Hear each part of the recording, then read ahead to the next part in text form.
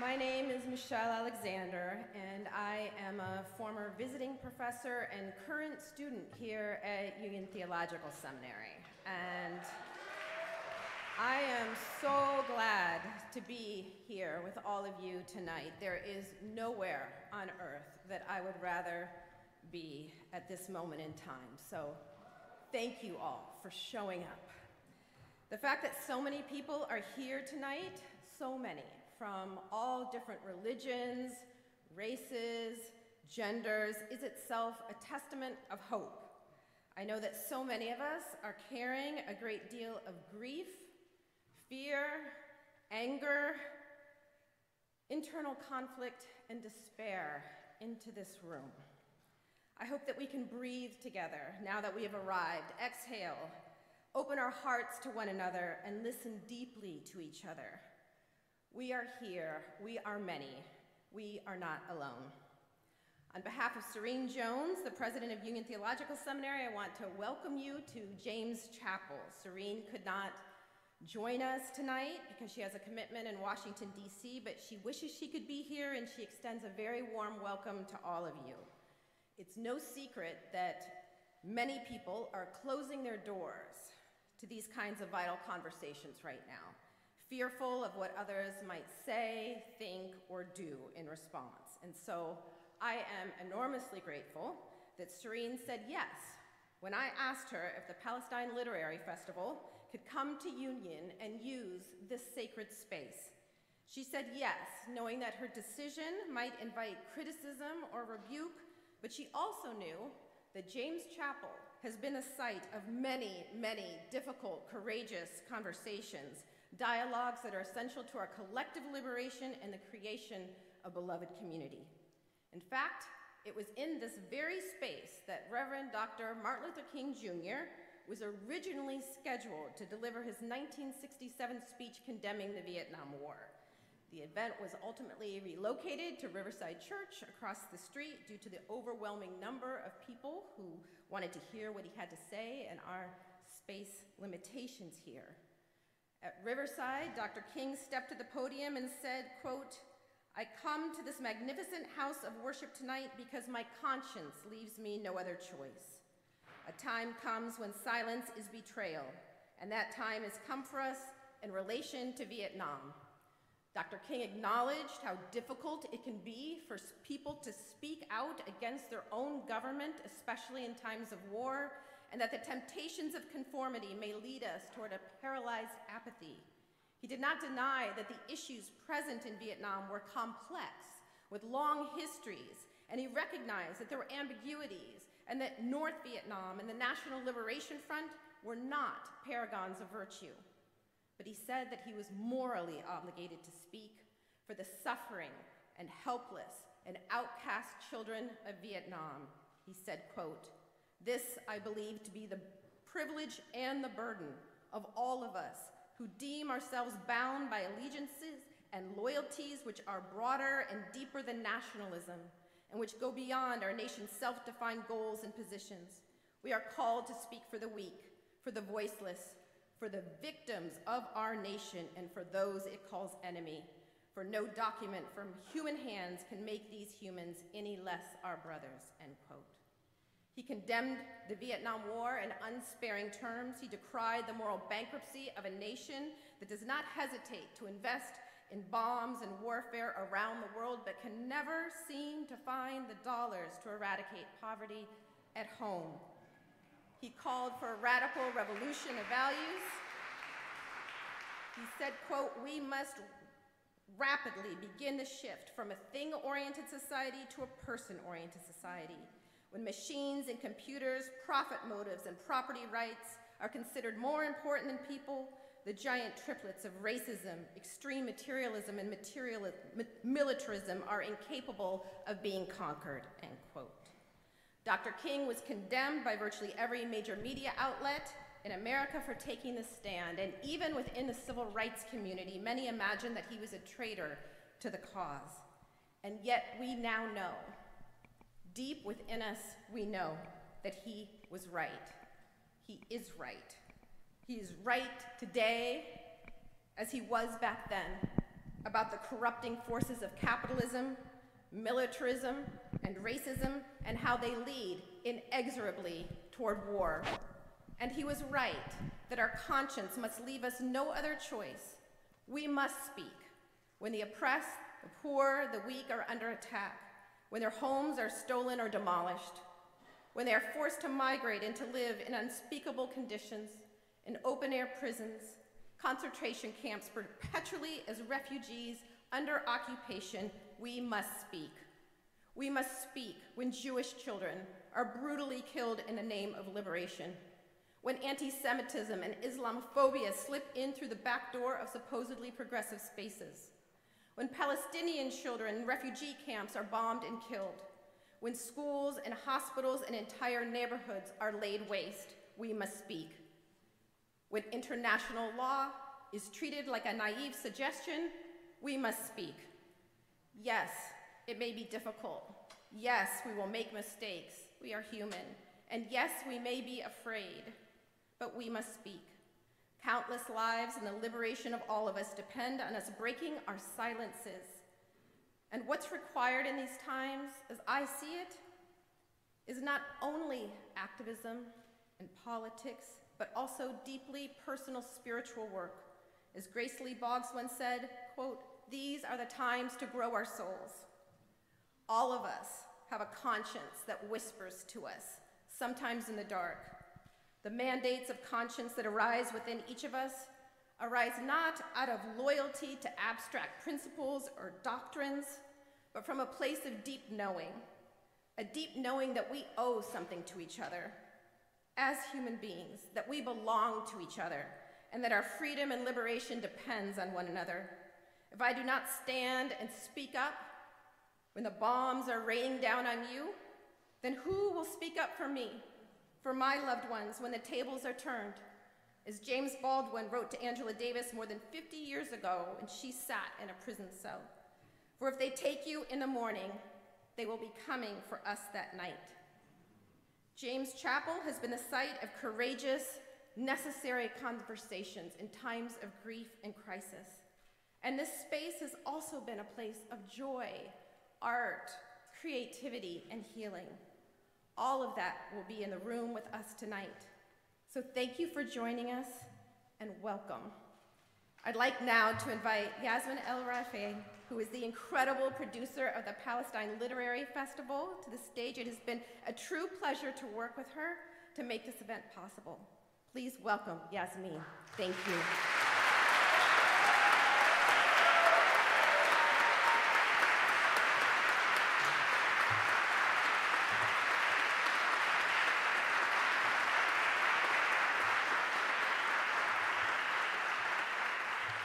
Thank you so much, Michelle, and thank you all for being here.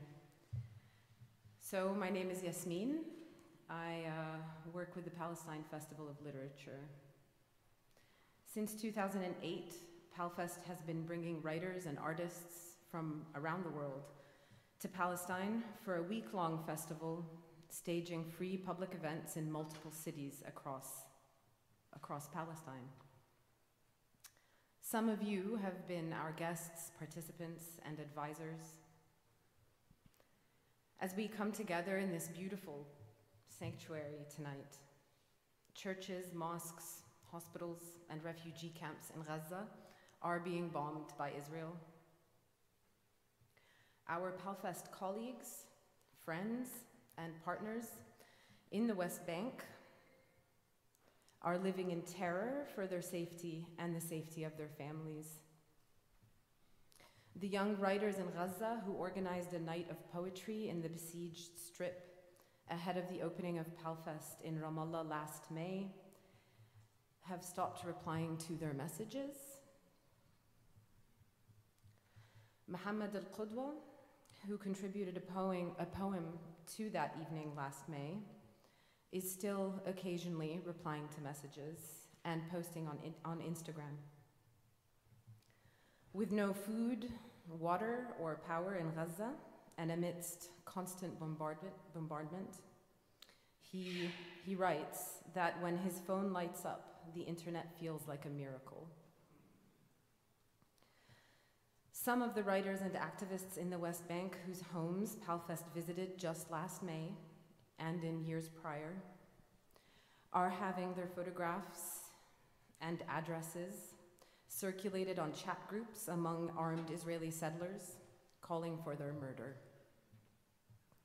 Some of the publishers and editors who have worked with these writers and artists and activists are in this room today. In response to this disaster, we are holding this event as an urgent intervention by writers, scholars, and poets who have worked at the unavoidable intersection of art and politics, who have thought deeply about land, segregation, colonization, history, and liberation. We thank the Union Theological Seminary for taking us in at a time when events in this city are being canceled and censored. This is the 5th space we approached to host us this evening. The difficulty is not because of availability. Meanwhile, I see all of you here tonight, and I am told that there are 300 people sitting across the street in the basement at Riverside Church, watching us on a live stream. I'm sure there are many more in the city and around the world watching that live stream. Thank you for watching. I also want to thank Jewish Voice for Peace, whose Rabbinical Council helped us approach various places of worship to host this event. Their volunteers are also doing crucial work with our ground team tonight. Thank you.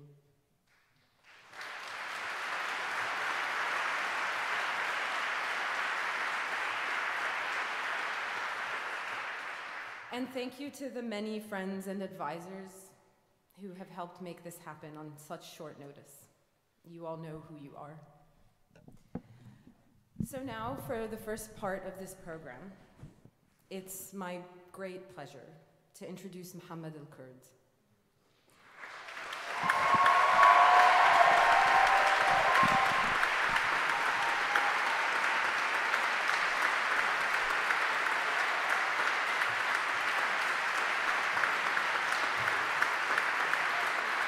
It seems like maybe I don't need to say much more about Mohammed.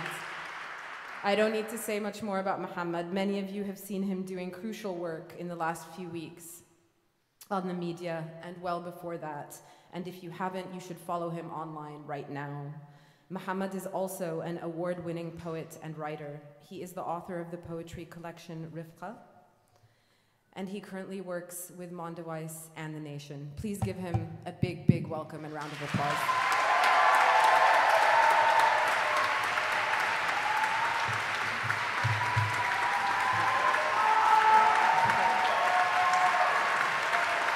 Thank you, thank you.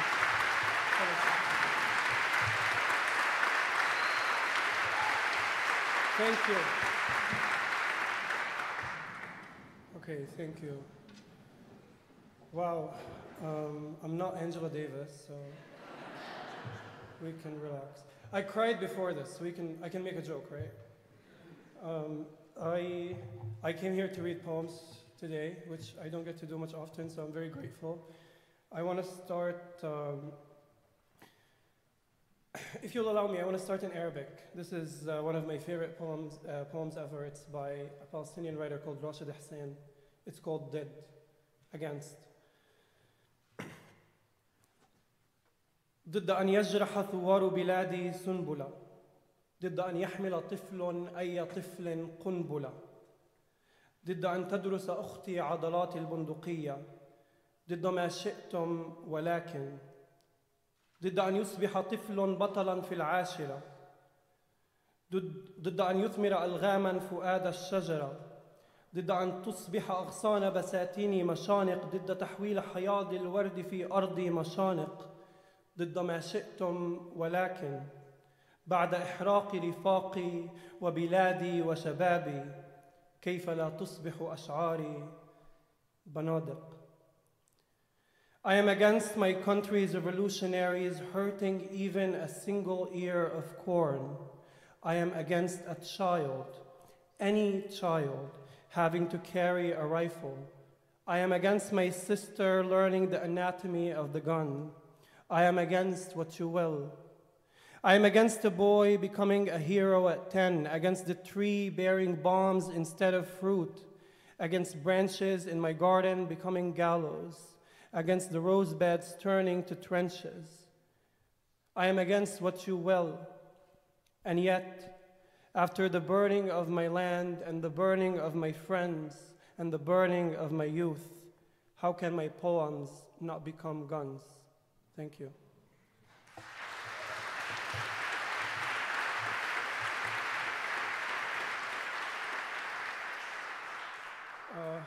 Okay, I'm gonna read from my book now, so it's less interesting.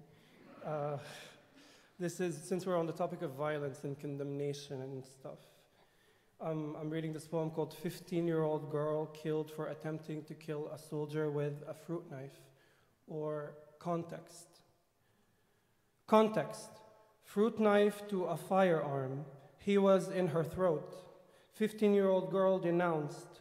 Violence is not children taking on dragons. For me, it has always been apologies, running to catastrophe with contest, commissioning compassion, turning heroes into humans. This is a refuted revolution. Television said her brother was a martyr, but martyrs go with intent. He went bullet to the head, from fist to flounder. Context is his hand was in his pocket. Toy guns. I told the people that day, disclaimer: the dead girl should not have found her rage in the kitchen drawer. She was reaching for crayons. Solidarity often is a refuted revolution. I held my arsenal. People who give excuses for executions fear the rifle more than they fear the reason. I put her in tool, girl to their gaze, angel to their accusations. Otherwise, nail file becomes the villain, despite context. Context is they want cats declawed. They want knocked doors unanswered. They want the other cheek. Terrorist avenges. Headlines delusional. Are all heads equal? Is a soldier's heart equal to her brother's? I'll hold my arsenal. When they ask me about it next time, I'll say, God held her hand. Thank you.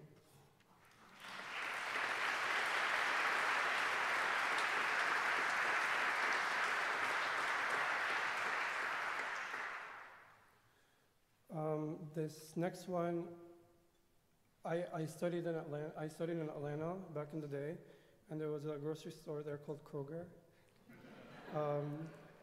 I wrote this poem about mainstream media. Kroger. I don't have time for an epiphany at the supermarket. Don't have time for an epiphany, and so the epiphany has me. In Atlanta, I stay at Omna's on Lynch Ave. Bitterness in the air. Sin sleeps next to me. I invert the syntax. This is the third night, and I want to kiss her back, but they're bullying the network for having me. And so I'm writing emails instead of poems, eating my fist in the bathroom. I don't want to hear about freedom of speech or my hostility. I've been meaning to sleep for a few weeks. I don't have time for paranoia. Won't flip rocks or look for merit in the death threats. If they come for me, let them. I've made my amends. Won't be content in my coffin. It is those stuffing sand in their mouths that worry me most, saying there are softer ways to say this. Thing is, I don't want to be soft. Don't want to humanize shit. Look at my limbs. Look at this earth. I've been meaning to eat today, but I spent 1,000 mornings since sunrise insisting upon my integrity. I don't have time for contextualization. The journalist interrupts me. The journalist interrupts this tragedy to negotiate another, a history whose debris is still here. What is a fact in Arabic is debatable in English, contentious.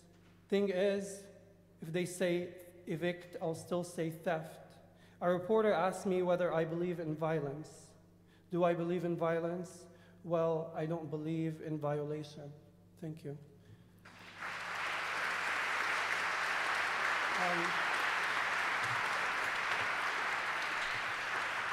Okay, this is the last one. On July 16, 2014, Israeli naval fire killed 4 Palestinian boys as they played soccer on a Gaza beach. This was a pretty prominent issue, and obviously they denied it, and then they admitted it, and the playbook. But I wrote this poem about a people whose biggest crime is that they were not born Jewish. This is a poem called No Moses in Siege. Was it because there were no more graves in Gaza that you brought us to the beach to die? Was it because rubbling us in our houses like our cousins, like our futures, like our gods would be a bore? Was it because our cemeteries need cemeteries and our tombstones need homes? Was it because our fathers needed more grief? We were limbs in the wind, our joy breaking against the shore. Soccer in between our feet, we were soccer in between their feet, no place to run, no Moses in siege. On most days we weep in advance. Here we know 2 suns, Earth's friend and white phosphorus. Here we know 2 things, death, and the few months before it. What do you say to children for whom the Red Sea does not part?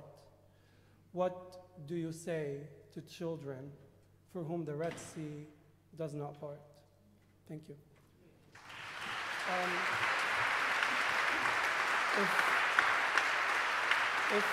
Thank you. Thank you so much. If you'll allow me just 2 more minutes, I want to just say something very briefly. There's a poem I really love by an Egyptian poet called Amal Dunqul, and in this poem he says, "معلق أنا على مشانق الصباح وجبهتي بالموت محنية لأنني لم أحنها حية." He says, I hang from the gallows in the morning, and my forehead is lowered by death, because alive I did not lower it. What he is saying in this poem is that those who refuse to bow down will be punished, and those who bury their heads in the sand will be spared. Even in Arabic we say, حط راسك بين هالروس وقول يا قطاع الروس. This is a logic that is felt deeply across the country. The Arab American Institute just released a survey that said that 67% of Arab Americans feel fear to express solidarity with the Palestinian people. And I imagine this fear is felt across different communities. It has consumed us. It has infested our classrooms, our newsrooms, our synagogues, our mosques, our churches. It's all around us. And so people are afraid. They're intimidated into silence. They want to keep their jobs. They want to keep their academic prospects. But I'm reminded of something Audre Lorde once said, that your silence will not protect you. And this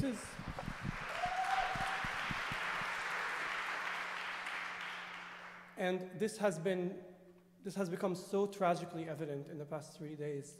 A Palestinian family was attacked and stabbed dozens and dozens of times in the safety of their living room for simply being Palestinian. A Muslim woman in Chicago was attacked as she sat on a park bench and killed for simply being Muslim. The violence that is being waged on the Palestinian people in Gaza will have effects on all of us. And if we allow them to intimidate us and silence us, we will be crushed. We must speak out collectively, because together they cannot crush us. Now, and it's hard to say this sentence, but now is not the time for despair. As the death toll mounts, now is not the time for despair. And now is not the time for fear, because any fear we may have will never compare to the fear of watching the chandelier in your living room shake violently seconds before your entire building trembles above your head.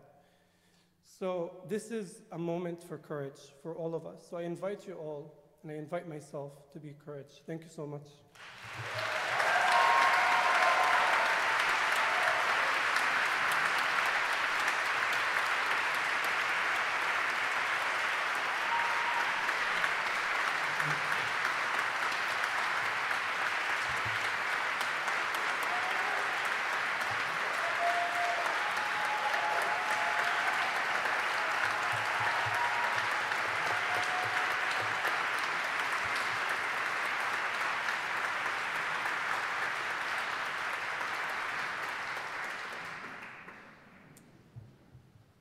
Thank you, Mohammed, so much. Next, we have a discussion featuring Professor Rashid Khalidi from Columbia University. He's the author of many books, most recently, 100 Years' War on Palestine. He will be in conversation with Ta-Nehisi Coates, author of several books as well, including Between the World and Me, which won the National Book Award. Moderating their conversation will be Michelle Alexander, who welcomed us into this space earlier tonight. Michelle is a civil rights lawyer and the author of The New Jim Crow, Mass Incarceration in the Time of Colorblindness. And she wrote about the connection between Black liberation and Palestinian freedom years ago. Please join me in welcoming Michelle Alexander, Rashid Khalidi, and Ta-Nehisi Coates to the stage.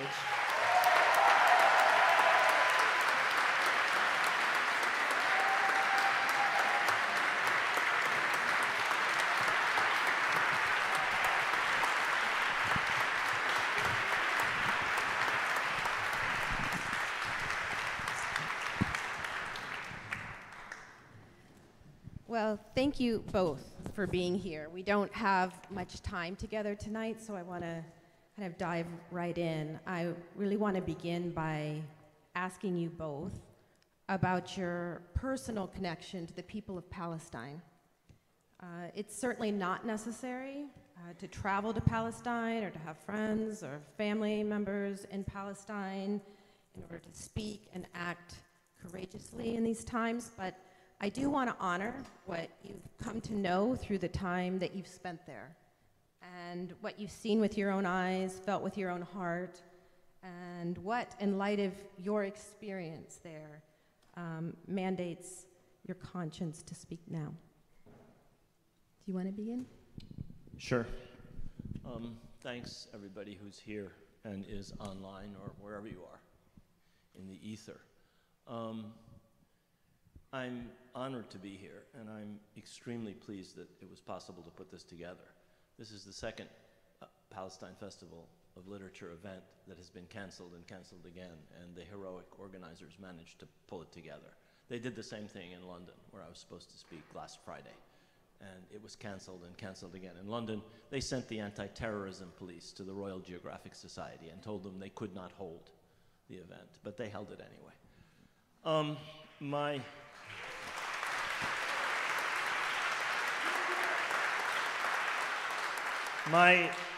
My connection to Palestine is obviously a personal one. My family is from there.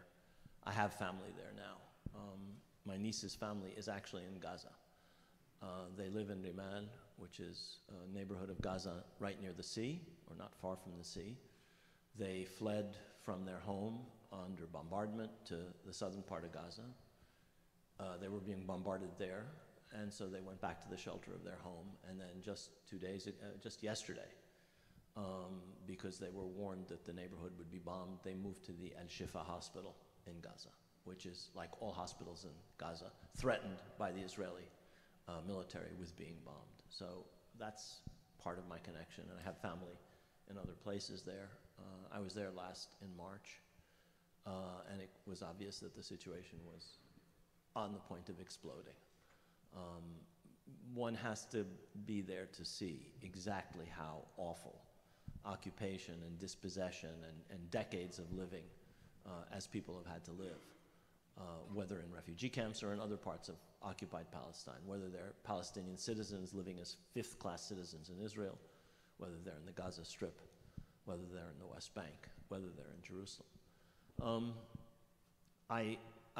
I should say that my wish is that every single one of you has a chance to go there. People who have been there have found it a transformative experience. You actually cannot believe what settler colonialism is like. You cannot believe that in the 21st century this is being done to an entire people unless you see it. You can read about it, you can understand it theoretically, but you have to see it. And I urge those of you who have the opportunity to please try and go there. Yeah, I want to pick up on where Rashid left off.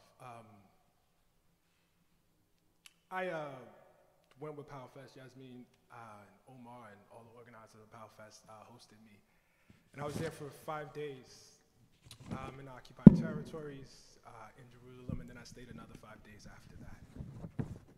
And I had this degree of anxiety about going because I knew I was going to see something, something I couldn't quite name. And I knew because of my upbringing, because of my mother, because of my father, because of my wife, because of my son, because of my community, that after I saw the thing, I would have to come back and talk about it. That there was no option in which I did not talk about it. And I thought I was going to another country. But in fact, what amazed me was I actually felt that I was in the same country. But I was in a different time. I was in the time of my parents and my grandparents. I can think back to all of the articles I've read, all the things I've seen said about how complicated and how complex the situation is and the occupation is. I say it's complex, it's complicated. And it's made to sound as though you need a degree in Middle Eastern studies or some such, a PhD, to really understand what's happening. But I understood the first day. We went to East Jerusalem to try to visit in the way that Muslims visit to Al-Aqsa Mosque. And I can remember being there, and there were 4 IDF guards, biggest guns I'd ever seen in my life. And they checked IDs, and they gave us our IDs back. And then they did nothing. They just made us wait. And we waited, and we waited, and we waited. There was no list, there was no protocol, there was no anything. They were just making us wait because they could. And somewhere in the back of my mind, I was like, I know what this is. I know exactly what this is. The second day we went to Hebron, and I can remember walking down streets with a Palestinian guide. And we would get to certain streets, and he would say, I can't walk down this street with you. You can walk, I cannot, because I'm Palestinian. And I thought, I know what that is. As we drove through the occupied territories, and I would look out, and I would see roads that Palestinians could use, and roads that only Israeli Jews could use. I said, I know what this is. As I saw different colored license plates for different classes of people, I said, I know what this is. As I saw communities that I can only describe as segregated, I said, this is Chicago, it's Baltimore, it's Philadelphia. And I don't mean to center the whole world on America. We have a tendency to do that, but my lens is my lens. This is all I have. And what I felt was a tremendous weight. I felt the obvious thing that I think all of us feel, that our tax dollars are effectively subsidizing apartheid, or subsidizing a segregationist order, a Jim Crow regime. But I also felt that as an African American who was reared on the fight against Jim Crow, against white supremacy, against apartheid, I felt tremendous shame. How could I not know? How could I not know that the only democracy in the Middle East as it builds itself is segregated?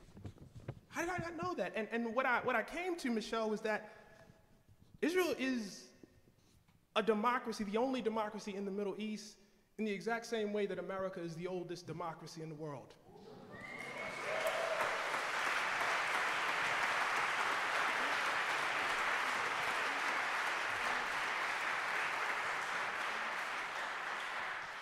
So the relationship was quite clear. It was quite clear, it was palpable, it was felt, and the responsibility was clear after that. So let's take a step back and talk a little bit about the history. both of you have written a lot about the importance of understanding history in order to engage meaningfully with our present. Both of you have talked about history as ongoing processes rather than as complete, finished, and in the past. And you've written that there was no isolated event, the Nakba, that began and ended in 1948, but rather a 100 years war on Palestine. And so I'm wondering if you could share with us what you think people need to know, need to understand about the history of Palestine in order to act in meaningful and courageous ways now, and also what do they need to know about the history of Palestinian resistance, since it is so often portrayed in the media in such an ahistorical fashion, as though Palestinian resistance is driven by hate rather than by a natural, unquenchable yearning to be free. And so share with us what we need to know in your view. Thanks, Michelle. What we need to know, all of us, is more about the history. What we need to know is, I think, summed up in the title of the book that you just mentioned. This is part of a 100 years war on Palestine. It's not a war in Palestine. It's a war to implant a settler colonial presence at the expense of an indigenous people, which is being pushed out slowly but surely. And when we say the Nakba, the disaster, we start by talking about what happened in 1948. But that's part of a much longer process. Can you explain what happened in 1948? I will. In 1948, 750,000 Palestinians were driven from their homes, starting months before the State of Israel was created, including 70,000 people in Jaffa, 70,000 people in Haifa, two of the largest Arab cities in Palestine, 30,000 people in Jerusalem, all of this before Israel was even created. And then, once Israel was created, once the war between Israel and the Arab states started, hundreds of thousands of more were driven out. That was not a result of war. That was part of a settler colonial process which dictates that you must eliminate, reduce, push out the indigenous population in order to replace it with settlers. That is what Israel is. Israel is a national fact, but it is also a settler colonial fact. It is a fact very similar to the facts that were created in Ireland by settlers sent over by England to push the indigenous population to the west of Ireland. Settlers brought to this country to push the indigenous population west and out of the land that white colonists wanted to settle. It's different, but it's different in its specifics, but it's exactly the same process. And the war is not one between equals. It is a war between an indigenous population and an externally supported, powerful movement rooted always in Western Europe and the United States. This is the metropole for that project. This is where that project gets its money, its guns, its vetoes in the Security Council. Without that, we wouldn't be where we are. Without the Balfour Declaration, without the British and the French, without the United States.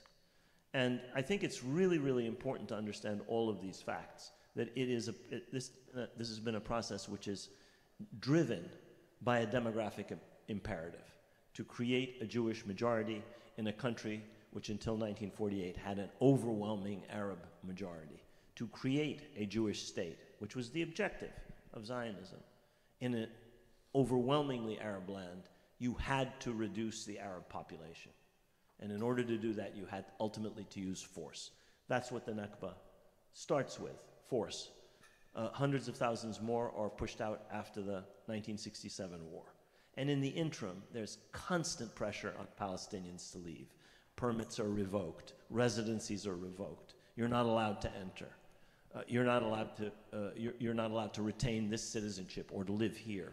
All of it designed to squeeze the population either out of the country or into smaller and smaller spaces. You can call them Area A, Area B, Area C. You can call them Bantustans. You can call them Native American reservations. It's the same thing. It's the same process. It's the same logic. It's the same racism. And I guess the last thing I'd say about the history is that in this unequal struggle, which involves unremitting violence, one of the first leaders of the Zionist movement, a man named Zev Jabotinsky, the spiritual father of every government since Yitzhak Shamir's government, he said it, we need an iron wall, we need force, or we cannot do this. Every native population resists its dispossession. That's not me, that's Jabotinsky. And he said it again and again and again. And that is what has produced Palestinian resistance, unremitting violence. You cannot have dispossession. You cannot have people's homes and property taken away without the use of violence. You cannot force 750,000 people from their homes without violence. And that is what the Palestinians have suffered in this war. And they have resisted. Sometimes they've been successful, sometimes they've been unsuccessful. Sometimes that resistance was political or nonviolent, and quite frequently it was violent. Violence inevitably breeds violence. And every time the Palestinians have tried to resist nonviolently, the response was almost more ferocious than violent resistance. Why? Because if boycott, divestment, and sanctions, or action before the International Criminal Court, or the Great March of Return in Gaza a couple of years ago, when Israeli snipers shot down hundreds and hundreds and hundreds of unarmed demonstrators. If those things can succeed, then Israel is naked in a way that it's not when the resistance is violent. So when you ask why do you have violent resistance, you have violent resistance both because in order to impose this separate colonial reality on this people, unremitting, unceasing violence has been applied to them. And because, finally, people can only take so much. People can only take so much. And so I think that in order to understand this, and in order to advocate effectively for this cause, it's really necessary for us to understand all of these things, to understand the legal aspects, the kind of things that Noura Erakat has written about, to understand details about the politics, the kinds of things that many other people have written about, and to understand the history. This has been portrayed by a movement that is political, that is national. I'm talking about Zionism, that is economic, that is military, but is also a public relations project. It has sold a picture, what you were talking about, Ta-Nehisi, which people have swallowed with their mother's milk.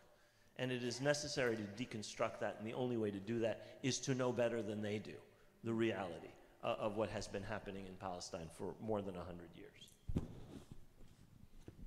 So Ta-Nehisi, you can respond to that, but also I'm especially interested in your thoughts about the history of Black solidarity with the Palestinian struggle and kind of the extent to which you think it's vital for Black people to be in solidarity with Palestine and the struggle to free Palestine today. Yeah, well, I'll say a couple things. I think it's really important to acknowledge something, and that is that I'm a relative latecomer to this. It's not something that I had a real knowledge of. I had an intuition for it. I had an awareness of the tradition, but it really was not until I went there that I had a tactile feeling for it. One of the things I will probably be making amends for, until the day they put me in the ground, if I'm honest, is in one of my most celebrated works of journalism, when I had to demonstrate tangibly how a reparations program could be done. I looked to Israel. And I think about that. And one of my golden rules about writing is that, you only write after you've reported, you only write after, and I wrote without going. And so while there is this long tradition of solidarity, For me personally, there's a thing of making amends. And it is terribly, ferociously important to me. I think about that, and I think about how gracious people were when I was over there. I think about how they took me into their homes. I think about how they fed me. And I think about how their only request was, when you go back, don't lose your voice. That was all they asked. That was all they asked. And so for me, I am obviously aware of the tradition, but this is like personal. You know what I mean? Like I have some debts to pay, you know? And I think like it's really, really important that I be clear about that. Yes, well,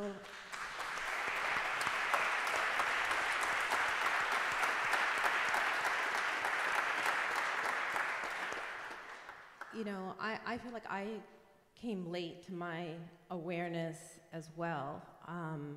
I had heard things, including one time from a friend, a good friend who is not prone to hyperbole, who went to Palestine, returned, and said, you know, I was active in the anti-apartheid movement in South Africa and had been to South Africa many times. He says, but what I saw in Israel and Palestine was worse than what I had seen there. And I remember filing that fact away somewhere, what he said. But imagine that the work that I was doing at home was what was most deserving of my attention. And it wasn't until the Ferguson uprisings when I began to hear that activists on the street who were facing tear gas and tanks, they were getting advice from Palestinians halfway across the globe, tweeting to them about how to deal with militaristic occupation and attacks, and following the experience that those activists had in Ferguson. Many of them went to Palestine and came back with stories and deep knowledge of the history. And as I began to learn more, I also came to learn that the Student Nonviolent Coordinating Committee was staunchly in support of the Palestinian cause, that Muhammad Ali had identified himself as strongly in support of the Palestinian cause, that there was a long tradition of, you know, Black activists standing in solidarity with Palestinians. And I have to give a shout out to my sister's new book. She's a historian. She just published a book called Fear of a Black Republic. It's about Haiti and the rise and the birth of Black internationalism in the United States.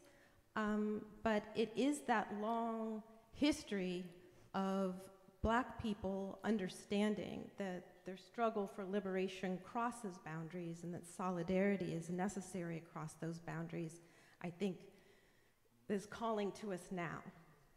And the fact that Palestinians were supporting folks in the street of Ferguson, and who also, I've heard, were showing their support for people in Flint, Michigan, giving advice about how to survive when your water's shut off. And so it's encouraging to me to hear about that kind of international solidarity in this time. But let's turn to some political realities in the United States right now. The United States support, as we all know, for Israel has been absolutely unwavering for decades, even among supposedly progressive politicians and elected officials.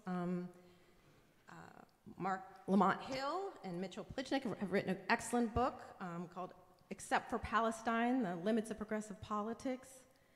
And I'd love to hear from both of you a little bit about these political realities in the United States right now. We are witnessing in real time exactly how unshakable The support is for Israel, as the Biden administration refuses to draw any lines in the sand or place any limitations at all on the billions of dollars of aid that we send to Israel every year, even as it commits horrific war crimes broadcast around the globe.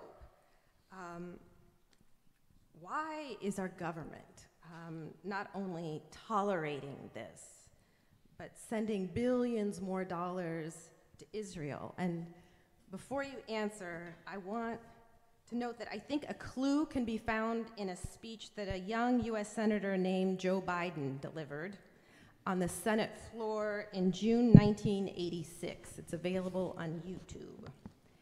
He said defiantly, quote, "If we look at the Middle East, I think it's about time we stop apologizing for our support for Israel. There is no apology to be made, none. It is the best $3 billion investment we make. Were there not in Israel, the United States of America would have to invent in Israel to protect our interests in the region. The United States would have to go out and invent in Israel," end quote. So what was Biden saying exactly? What do we need to understand about US support for Israel?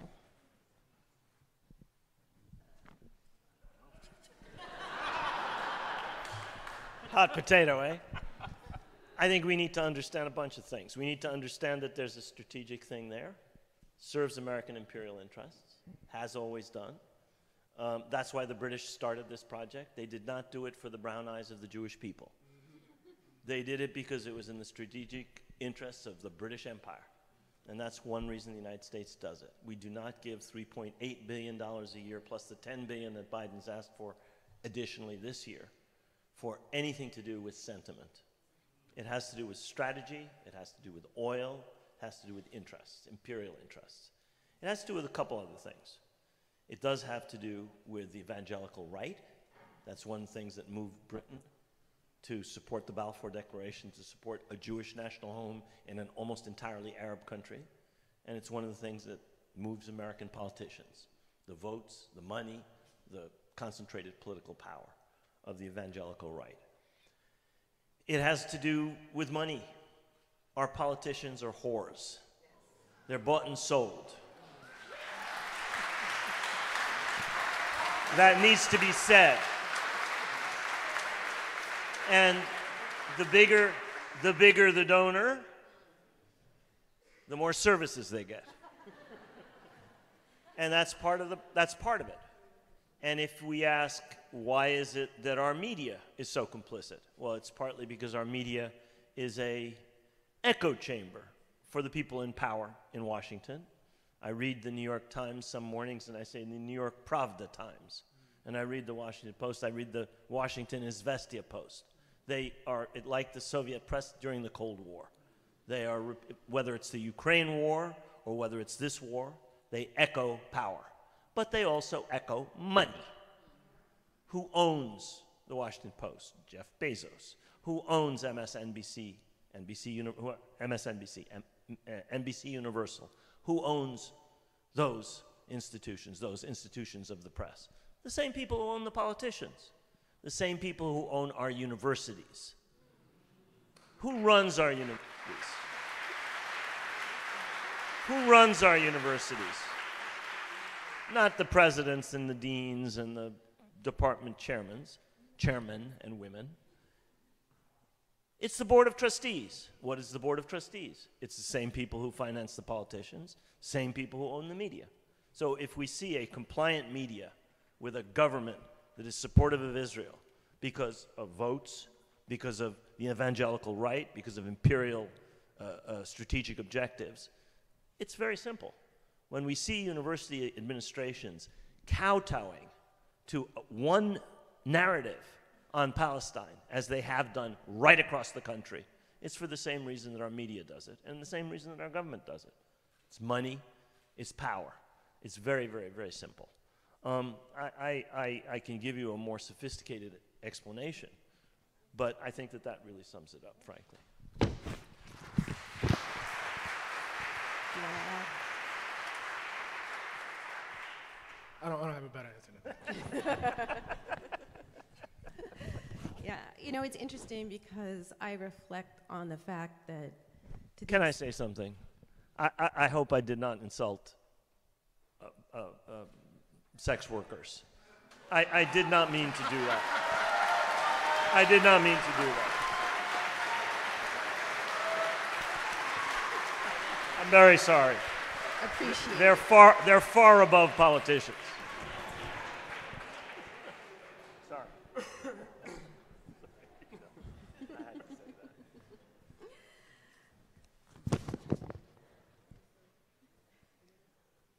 Well, I think we should probably spend a minute talking about censorship. Fear and censorship. I know that both of you have significant experience with censorship, having your work censored. I do too. And we have seen in recent years the censorship of books labeled critical race theory. It's turned out to be a very broad category. Books about LGBTQ people and issues. Kind of the scope of censorship keeps broadening. But we are seeing now kind of new forms, or very old forms, of being born again of censorship in this kind of war context. And I do worry about the possibility of us entering into another McCarthyite era. The challenges of finding a site just for this conversation, I think, speak to the real risk of that. And I wonder if both of you, and I'll start with you, say a little bit about where you think we are right now in terms of censorship. And as was mentioned earlier, people have real fears that are grounded in reality, the possibility of losing jobs, of retaliation, and even being attacked violently or killed as a result of expressing their views. Where are we now in terms of censorship? What do you fear? And how do you think people ought to respond in this moment in time? You know, oddly enough, I think we're in a great place. And I don't say that blithely. I say that, as you mentioned, having some very, very direct experience with my own work being banned in schools and libraries. And then this week, helping where I could, and ultimately, it was you, Michelle, but trying to, figure out where we could hold this event and seeing, Yasmin go through all of the, hoops. So what I've gleaned from that is when people start resorting to instruments as blunt and direct as book bans or not allowing discussions, they're threatened. It's the weapon of a weak and a decaying order.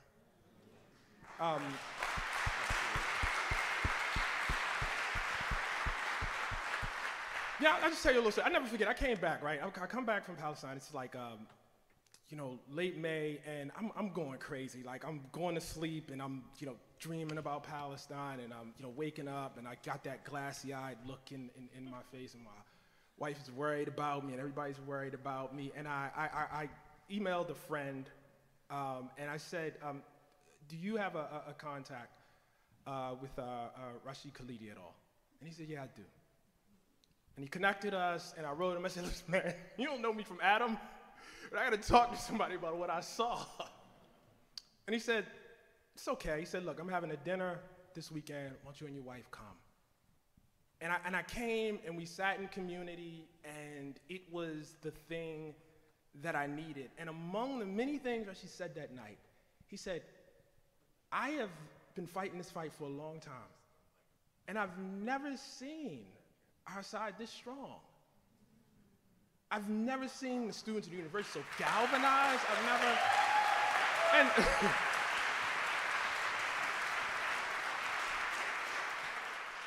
you can confuse the ferociousness of the pushback with strength. You know what I mean? But the fact of the matter is, in African American history, for instance, here in our struggle, the struggle is the most violent when people are the most threatened. The original and the oldest and the most lethal form of domestic terrorism was pioneered after the Civil War. And what it was in response to the fact that suddenly you had multiple states throughout this country with black majorities. You had a majority black legislature in South Carolina. The pushback had to be ferocious. It had to be violent. It needed to be because of the sheer strength of the threat. That's generally been our history. And so now in this moment, when I look out and I see, not just my work band, but I see the work of my colleagues' band. I see, as you mentioned, LGBTQ authors' band. When I situate myself within the history of black writing, and I understand the fact that there was never any safe moment for black writing in this country's history. When I understand that when Frederick Douglass publishes his narrative, and he goes and he talks about it, he has a price on it. He can be dragged back into slavery at any moment. When I understand that Ida B. Wells was driven out of Memphis, Tennessee for reporting on the lynching and the murder of her friends, and she continued to report on it nonetheless. When I understand that Elijah Lovejoy was shot to death and his press was shoved into the river, you have to be realistic about this moment. What happened to you, man? You had to find another location for your talk tonight. That was it. Actually quite simple compared to the long history of things.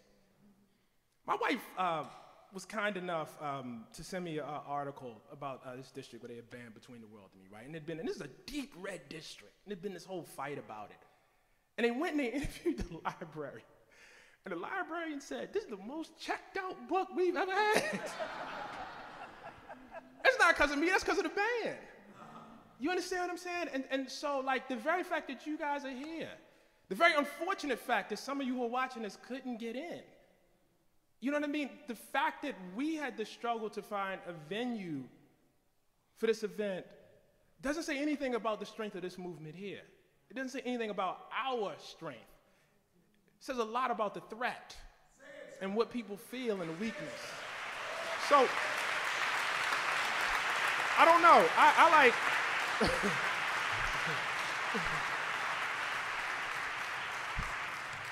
Anybody that knows me knows that I am not one known for my optimism.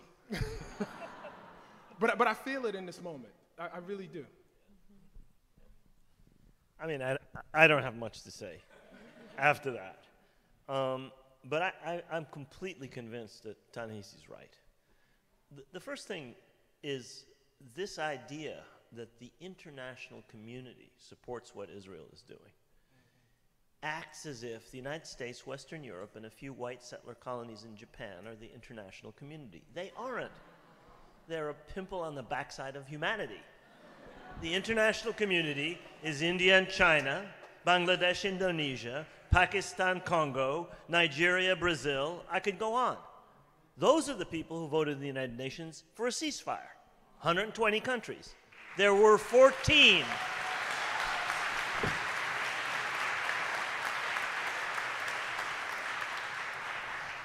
There were 14 that voted against. 6 island nations, the United States, Israel, and a bunch of hangers-on. That's not the world. The world is actually with us. Indeed, in this country, the press, no. The politicians, no. The universities, certainly no. And by that I mean the administrations. But look at the campus that I teach on. 5 years ago, Columbia students voted overwhelmingly in support of boycott, divestment, and sanctions of companies that support the occupation. Overwhelmingly. Same thing happened at Brown. Same thing happened at Barnard. Same thing happened at Michigan. Same thing happened at almost every university where the thing was put to a vote. The students are with us. by a vote. We know that. I was on the television the other day for my sins. It's a terrible thing to go on television. I promise you, don't do it if you don't have to. And I mentioned that young people are with us. And God bless her, the interviewer said to me, yeah, there's a poll here that says on Biden's handling of the Gaza situation, in the age group from 18 to 35, he has 10% support. 10%! I could give you more polls. They are terrified of us. That's why we're getting censorship. All right, well, we are running out of time. But I couldn't end this conversation with bringing it back to kind of the question of conscience and what's required of us in these times. We're sitting here in James Chapel, and I began earlier talking about Dr. King's speech against the Vietnam War. Dr. King called the United States the greatest purveyor of violence in the world. And he was condemned for it. You know, Time magazine called the speech demagogic slander that sounded like a script from Radio Hanoi. And the Washington Post declared that King had, quote, diminished his usefulness to his cause, his country, his people, quote. So, Ta-Nehisi, I would love for you to share your thoughts both about that speech, media's reaction at the time, and also kind of what it might teach us about what's required of us now. That speech is incredible. I literally listened to it last night, but it is, I mean, it's incredible. I was going to say it's ridiculous, but that's probably, it's ridiculously good. You know, I just want to take that in a different direction. I think, you know, as largely because of my upbringing, I think largely because of where I was in the world, I probably did not comprehend the ethic of nonviolence. Like, I just didn't get it, you know? But I always knew, like, when I read that speech, I still didn't get it. But the fact that he would hold the United States government to the same standard, as he said in the speech, that he would hold, you know, young folks in the ghetto on the west side of Chicago, I thought, wow, okay, well, he really believes it. So there was this sincerity. It has taken years, and I've tried to work this out in my work, to understand nonviolence as an ethic. And I understood it in Israel. King would talk about, like, the corrupting influence of violence, like what it did to the soul. And I have to say, and this is really, really important, as much as I saw my world through the eyes of the Palestinians, I saw what I can only describe as an alternative history through the eyes of Israeli Jews. I understood how pain, oppression, genocide, how you can take the wrong lesson from it. And how you can take the lesson that the real problem is that I did not have power, that I did not have the guns. And, like, it was sad. I went to Yad Vashem, and it was a deeply, deeply moving experience. Like, just incredibly, I can remember coming in, and the first thing I saw was, like, this collection of home movies that had been taken before the Holocaust. And it just, I mean, it broke me. And I walked through, and anybody tells you it wasn't as bad as they say it was bad. It was worse. And I was so clear on that. And I got to the end. And I walked outside, and there was a line of young soldiers out there with guns. And I just thought, what would it mean for all of the suffering that I've endured as a black person individually? What would it mean for all of the violence that we've endured ourselves, for all the babies that were bombed in churches, for the fact that we as a people are the products of rape and sexual assault, that it marks every one of us, down to our genes. What would it mean to have suffered some 250 years of enslavement, a period longer than our time of freedom? And to derive from that what we really need is power. And what we do with that power really doesn't matter as long as we safeguard ourselves. I was watching the news yesterday, and I saw, in fact, my congressman actually. And journalists asked him, he said, how do you measure the amount of death, the body count? At what point is it enough? At what point do you say, you know what, this is actually too much, this is actually tipping into something? And my man couldn't give a number. He couldn't say when it was too much. And some people will watch that and get angry, and I understand that. And I watched it and got really sad because I understood it. And I understood in me how the rage, the anger, the deep felt pain of your own oppression, how you can take the wrong lesson from it. And that's really what King was trying to ward. Then I got him. You understand what I'm saying? Then I got, he would always talk about nonviolence for your soul. You know what I mean? And then I got it. I really, really understood. So, as much as the lessons were really, really clear that I got, and as much as I, thank, my Palestinian host, I have to tell you, the opportunity to observe Israeli society was like it was a peek into a way not taken, maybe because that wasn't an option. Thank God it wasn't an option. But there was a deep, deep sense of sadness. It was the most unsafe place I've ever felt in my life. And I don't mean in the occupied territories. I mean in Jerusalem, Tel Aviv. I felt power. I felt people with power. But I didn't feel a safety.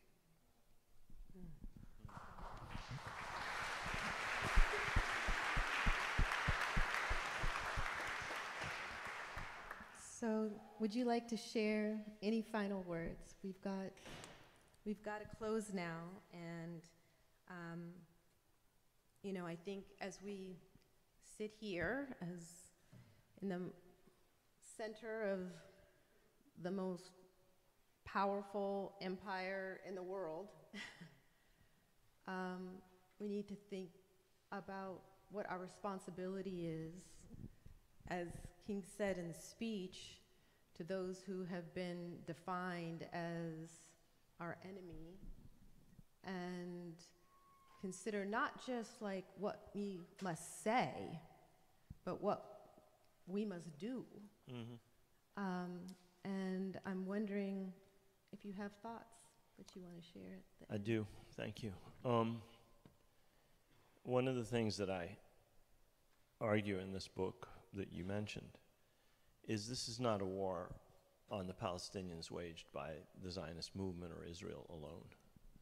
It's a war waged on the Palestinian people by Israel and the United States. Those are our weapons. Those are American F-35s, American F-15s, American F-16s, American 175 millimeter guns, American 155 millimeter guns. They fire shells of 100 pounds each. I could tell you their kill radius. I could tell you how large the diameter of a 2,000-pound bomb dropped from an American plane is. That's us, our tax dollars, our votes. We have to do something about our complicity in the killing so far of 9,000 people, almost 4,000 of them children, our complicity in the wounding of 21,000 people, and our complicity in 2,000 people being missing. And worse than that, if it, heaven forbid, should happen, would be our complicity in further ethnic cleansing of Palestine. The White House sent Congress a bill for aid to the Ukraine and Israel. It includes provisions for moving Palestinians out of Gaza. You can read it. It was sent by the Office of Management and Budget on the 20th of October. Now, the president hastened to speak to the Egyptian president and to the Jordanian king, both of whom had been told by Blinken that the United States wanted them to accept Palestinian refugees to be driven out of Gaza by Israel in completion of an ethnic cleansing process of a Nakba that's been going on since 1948.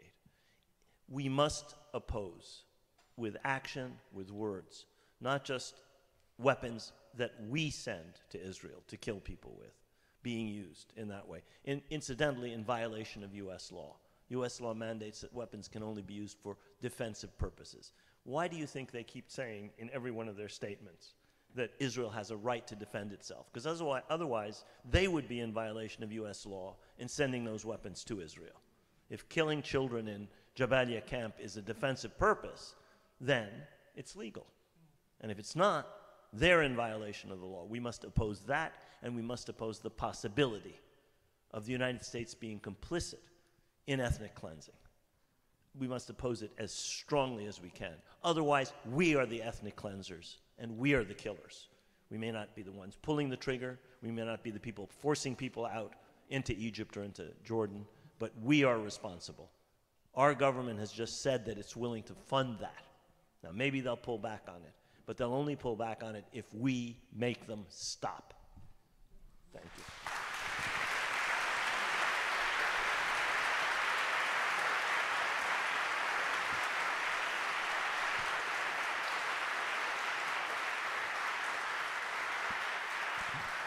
I'll let you have the final word. You know, I just want to say thank you once again. I saw more of Israel and Palestine, occupied territories, than I have seen of any country ever. I saw Tel Aviv, I saw Haifa, I saw Jaffa, I saw Bezet, I saw Ramallah, I saw Susia. I saw so much, and I had tutors all the way through.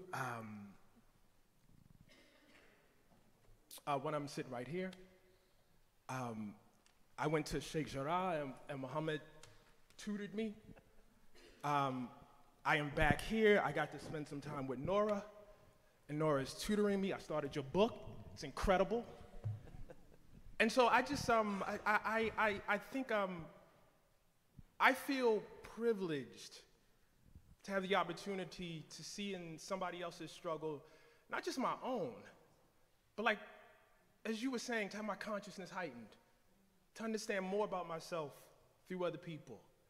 And you know, my only way to say thank you, my only way to pay that back is, as I said, you know, to keep the promise that, you know, I made when I was over there, and that is to use my voice. I'm much more comfortable using my pen, but in the midst of bombs being dropped on children, we have to speak. We have to speak. Thank you.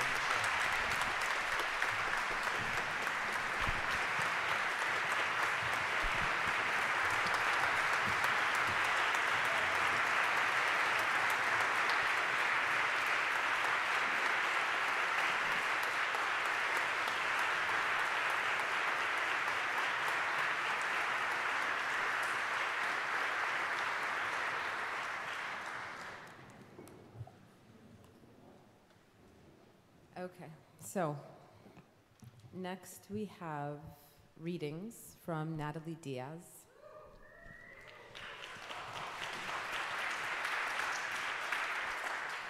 Mojave poet and teacher, and a great friend to myself and to many of us at the festival.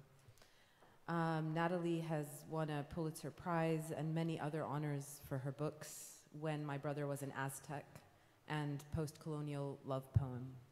Please welcome Natalie to the stage.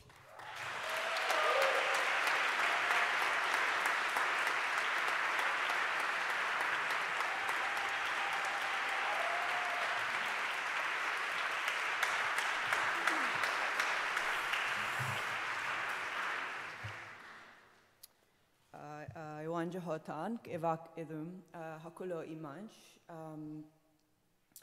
Me estoy alegre de estar aquí con todos ustedes. Gracias, all of you, for your work. New watch, iwalidik. I am going to, I'm arriving to you here at this podium thinking of a Fanon quote. A colonized people is not alone.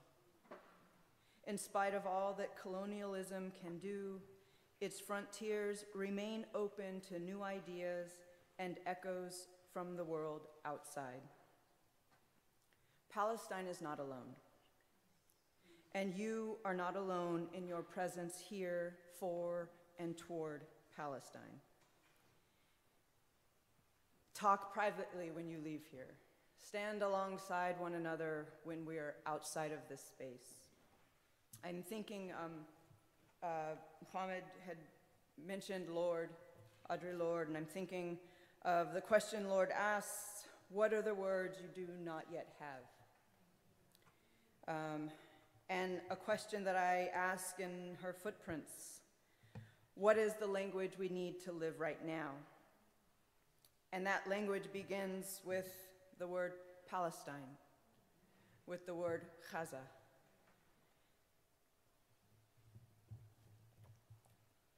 In relationship to that alongside-ness, I'm reading a small section from Raul Zurita's INRI. And Raul Zurita was punished at the hands of the Pinochet dictatorship, another structure not unlike this structure. Here is the sea, it says, the carnivorous tombs of the fish. Here is the almond-colored flesh and the sea. The sea weeps. Viviana weeps. There are infinite skies of almond trees, of stars like fruits, they say, and fall. Surprising baits fall from the sky like the stars, like fruits that fall on the grass. There are endless universes in the fish's stomachs, stars, almond orchards. Viviana hears immense orchards of blood-red almond trees falling onto the sea. Infinite clear days raining on the red foam of the sea. People rain down and fall in strange positions like rare fruit of a strange harvest. Viviana hears surprising human baits raining down, amazing human fruit harvested in strange fields. Viviana is now Chile. She hears human fruit raining down like golden suns exploding on the waters. And this is from a little bit further in the snow. Down below, the cemetery of the crusted mountains which twist. Up above, the pink tear ducts of the stars before dawn. The tear ducts of the stars are pink like letters soaked in blood, like letters that melt into small flecks of blood like the snow, like the phosphorescent gauze of all the mountains. Mauricio, Odete, Maria, Ruben, now they are hundreds of pink tombs on the gauze of the mountains. Here is love, they say. They say to them, it is love which comes down with all the pink snowflakes that the new spring takes to the sea. We speak of a new spring, of a new country that no one had conceived. We speak, they say to them, the things that the snows speak, that the snow's cordilleras speak, of snowflakes that are minuscule tombs that speak as they come down in the thaws and the night encaged in flowers that is the rose-pink night of the stars. We speak, they say, of a new country, a new love that no one had conceived. And that's...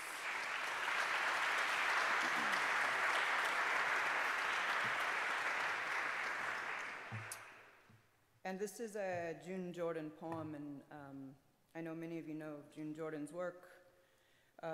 toward Palestine, and also how important Etel Adnan was in opening up that world to her, much the way PalFest has with many of us. Intifada Incantation, poem number 8 for BBL. I said I loved you and I wanted genocide to stop. I said I loved you and I wanted affirmative action and reaction. I said I loved you and I wanted music out the windows. I said I loved you and I wanted nobody thirst and nobody cold. I said I loved you and I wanted justice under my nose. I said I loved you and I wanted boundaries to disappear. I wanted nobody roll back the trees. I wanted nobody take away daybreak. I wanted nobody freeze all the people on their knees. I wanted you. I wanted your kiss on the skin of my soul, and now you say you love me, and I stand despite the trillion treacheries of sand. You say you love me, and I hold the longing of the winter in my hand.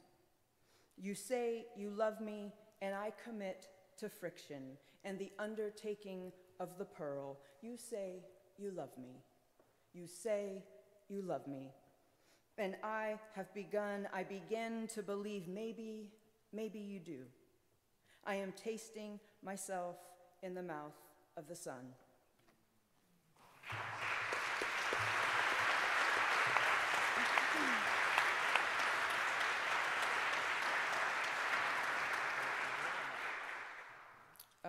And it's my luck to be alongside and to have the small gift of poetry and the elders who have been in front of me. This is another quote from Fanon. For a colonized people, the most essential value, because the most concrete, is first and foremost the land which will bring them bread, and above all, dignity. This is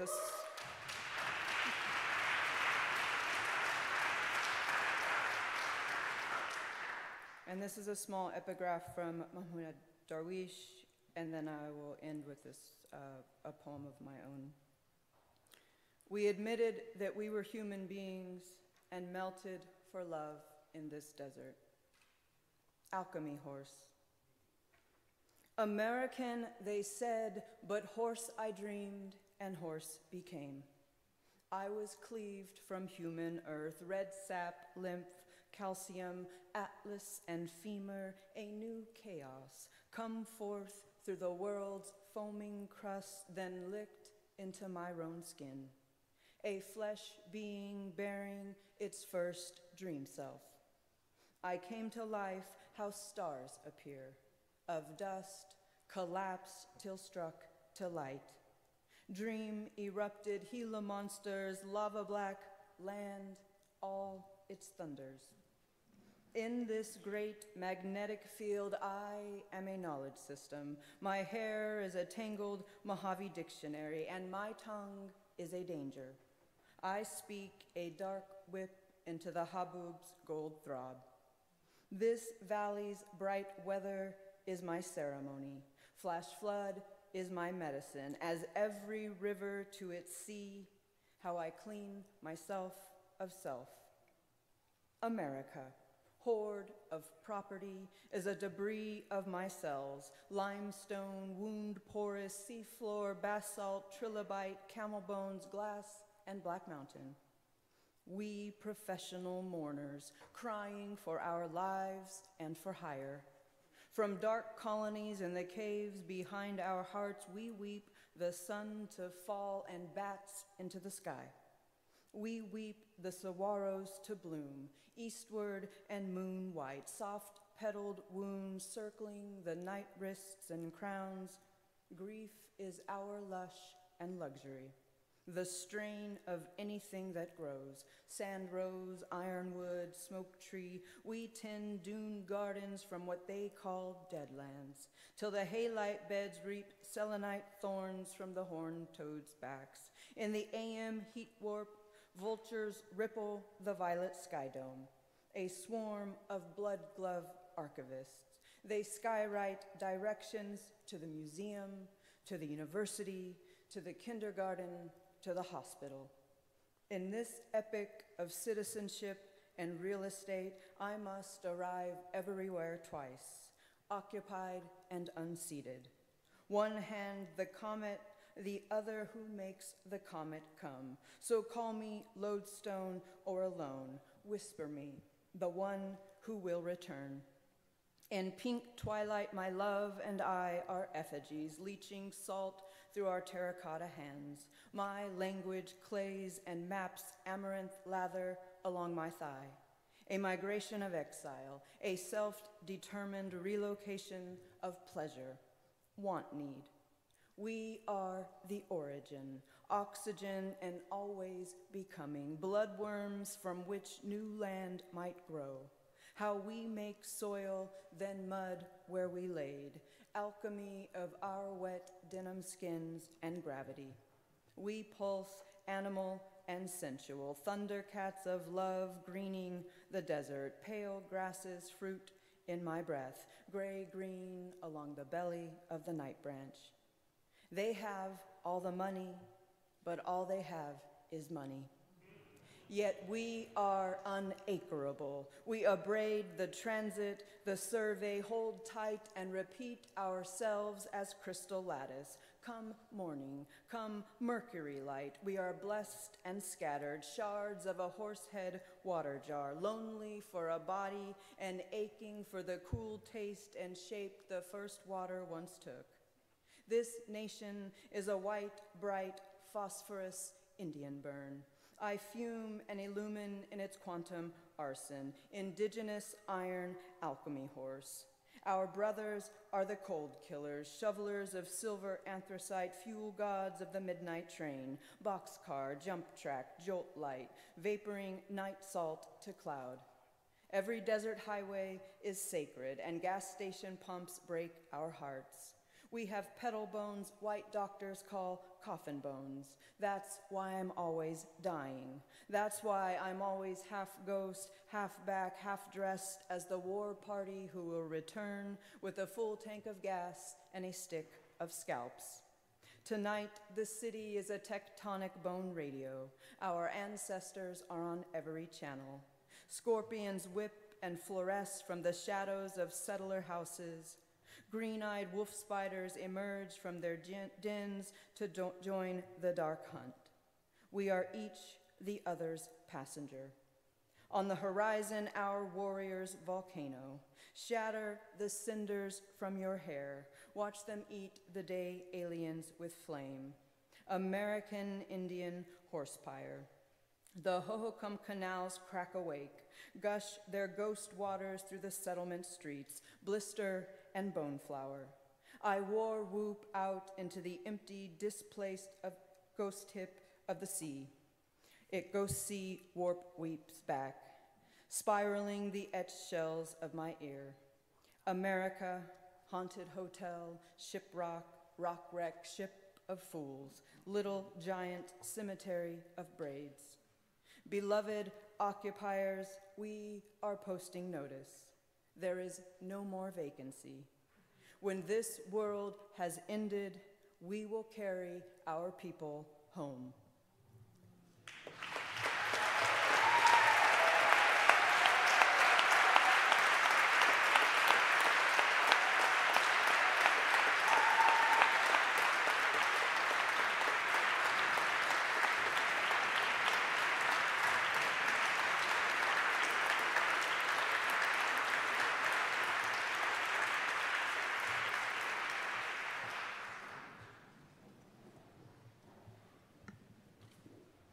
So I'm told that in addition to the 300 to 350 people gathered in this church tonight, there are as well the 300 people across the street at Riverside watching and at least 2,200 people watching on the live stream. So that's...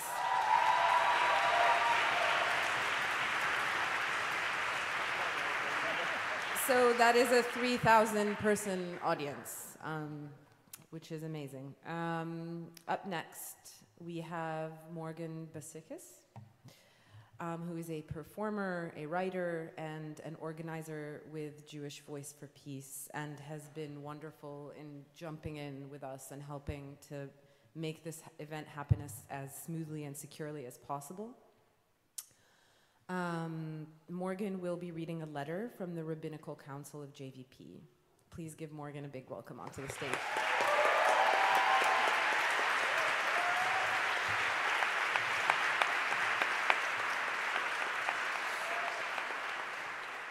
Really honored to be here tonight in support of PalFest's incredible work, and as a member of Jewish Voice for Peace, one of so many Jews around the country and around the world who with our whole beings reject Zionism as the racist, colonial ideology that it is.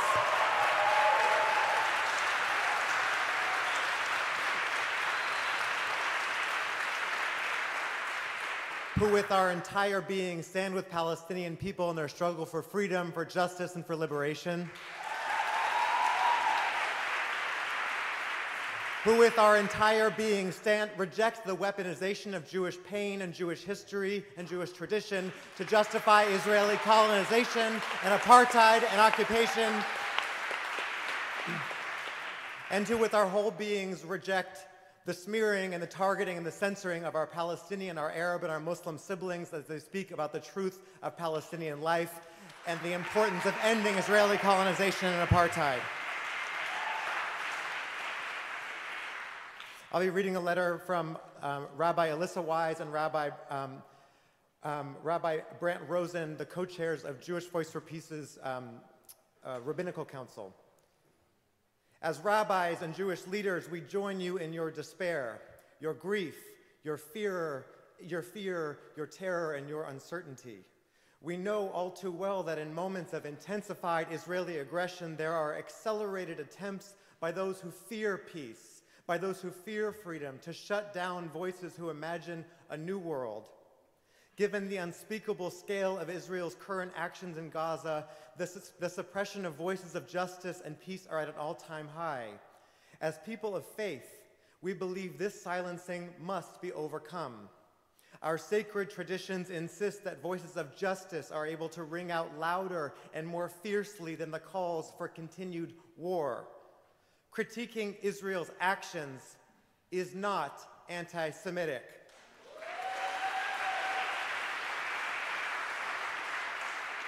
It should not need to be said, but let's say it again. Critiquing Israel's actions is not anti-Semitic. Quite the opposite. Quite the opposite. Challenging Israel's behavior is a good way to show solidarity for Jews. It is a good way to be a good friend to Jews. Writers and artists and poets are vital right now to help us imagine new futures and inspire us to get there. We cannot think of a more critical moment to present this landmark event about the struggle for justice in Palestine. We know that so many in this room and beyond it have encountered fierce pushback and retaliation for speaking up, but nothing worth doing in times of crisis and urgency are without risk. This is a time of profound moral reckoning, and history will judge us by what we did or did not do in this moment.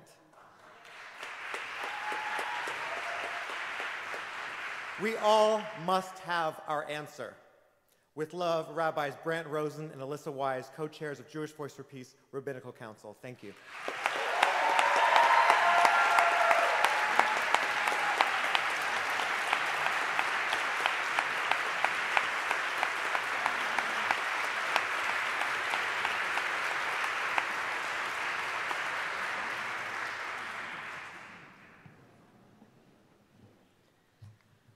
Now, we will hear from Noura Erakat.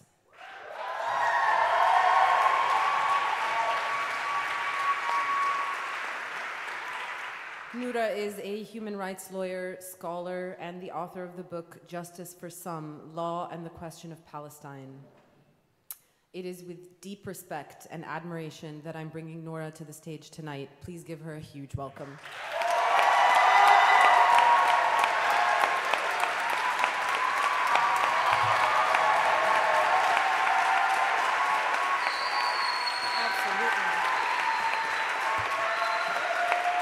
Absolutely yes. Absolutely yes. I cannot tell you the joy I have right now, joy that I have not felt in many, many weeks, but the joy that I feel right now in your company.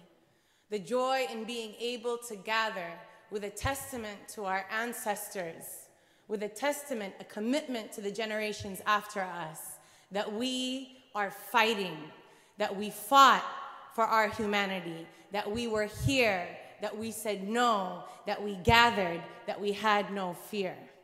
I am so happy to be with you here, with the folks in the Riverside Church, with the folks that are streaming with us.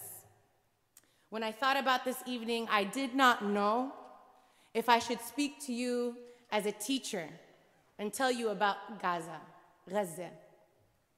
Should I tell you that Gaza was once a city district of historic Palestine that sits on the eastern coast of the Mediterranean Sea, that its harbor and fertile land has made it a focal point of trade and empire for centuries, including the Romans, the Mongols, and Napoleon's France. That prior to 1948, the Gaza district contained almost 90 towns and villages.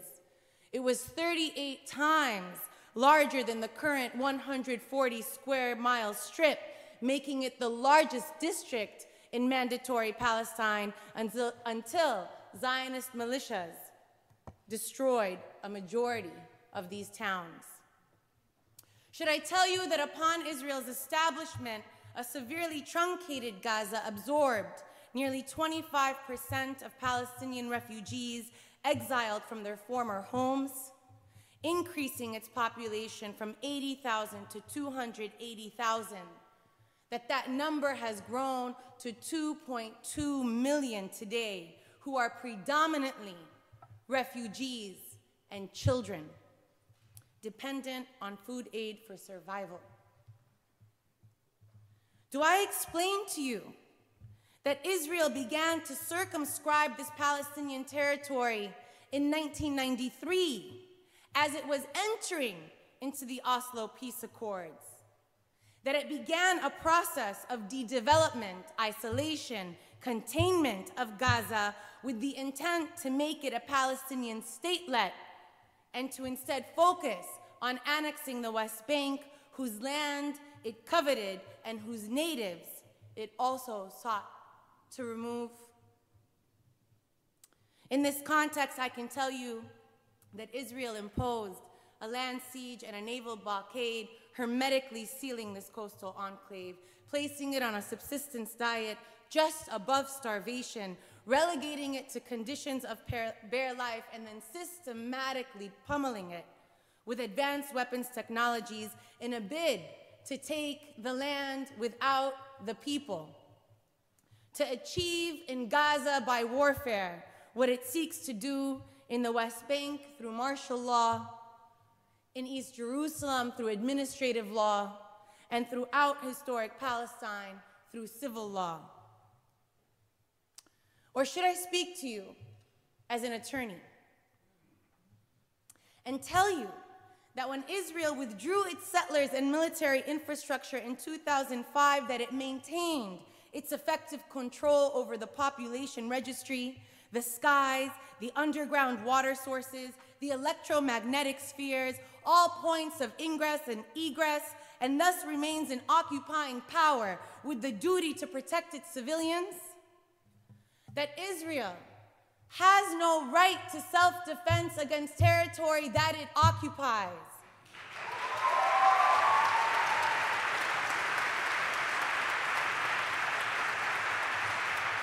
It has no right to self-defense against territory that it occupies, no more than Portugal had the right to self-defense to protect its hold on Mozambique and Angola.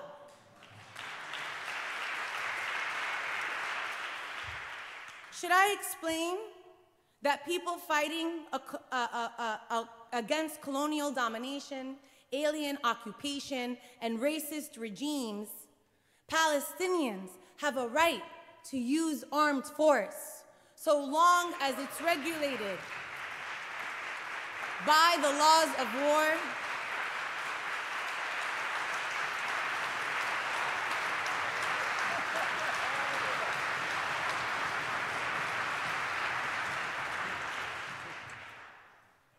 would it be helpful to tell you that any force must be bound by principles of distinction and proportionality, and that Israel has promised to disavow both? Its top military and political brass have made clear that their purpose is destruction, not accuracy. There are no Palestinian civilians, that hospitals and schools and sources of electricity and fuel are not afforded the presumption of civilian infrastructure. Do I remind you that they have expressed a specific intent to destroy in whole or in part a people based on their racial, ethnic, national, or religious grounds? Should I remind you that they need not kill a single person in order to be prosecuted for the crime of intent and incitement according to the Genocide Convention?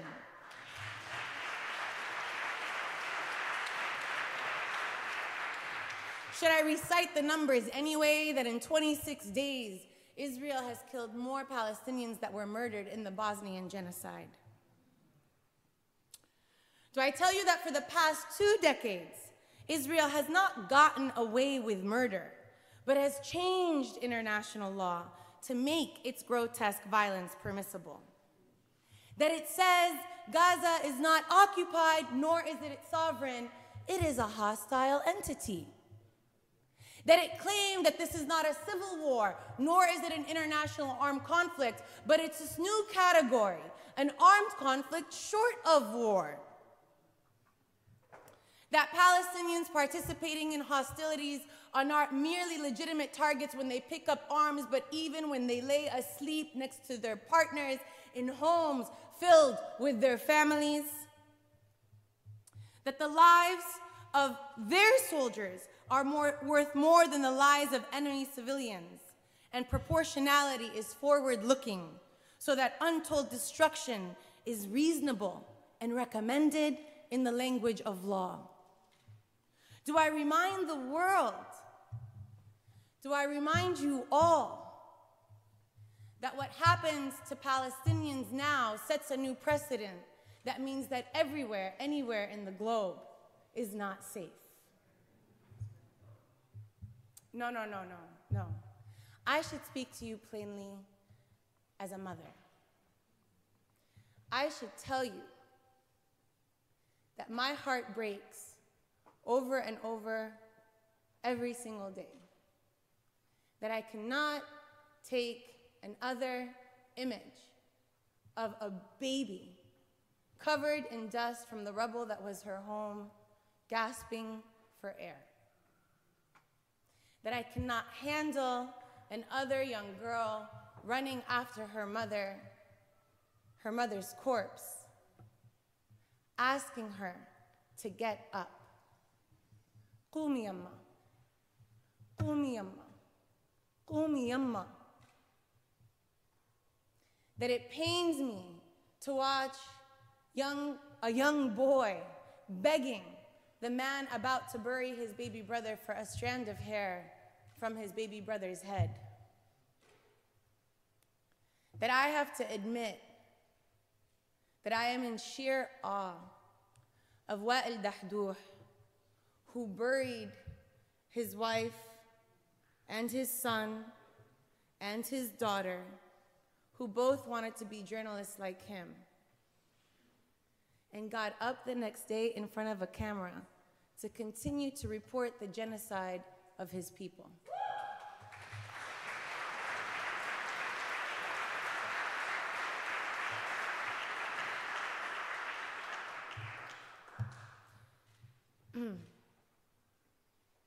Shall I describe my acute stress imagining 130 newborns in NICU at risk of death because of lack of fuel and electricity, only to look up and hear anchors ask me if the price is worth paying because some civilian life is sacred.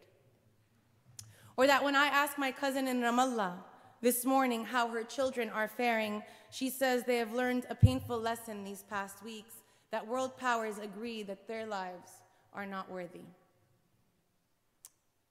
Do I speak to you as a Palestinian and tell you that we are a remarkable people fighting for the noble cause of freedom?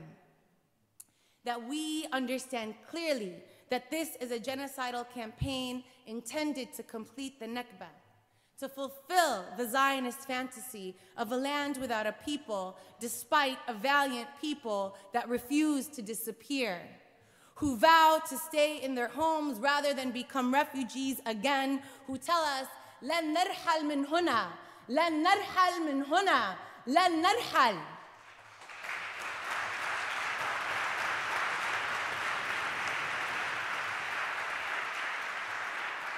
Whose pride and love and rootedness and tradition and song and prayer and belonging will forever, forever haunt settlers who build nuclear weapons, marshal global superpowers, and still tremble before the truth of our existence.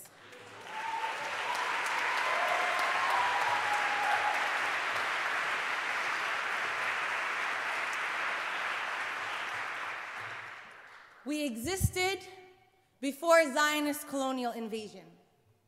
We exist now even among the rubble of humanity's remains. We will exist when Zionism is dismantled bit by every racist colonial bit.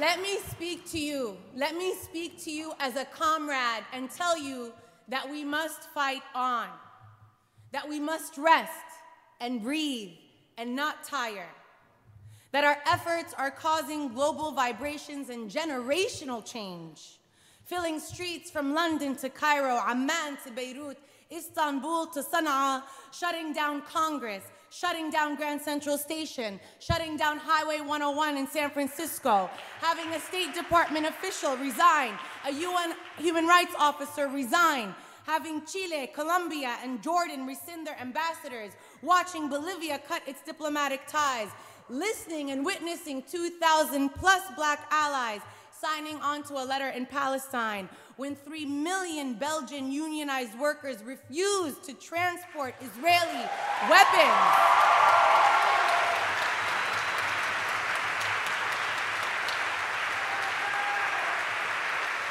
We have disrupted Senate appropriations hearings asking for more money.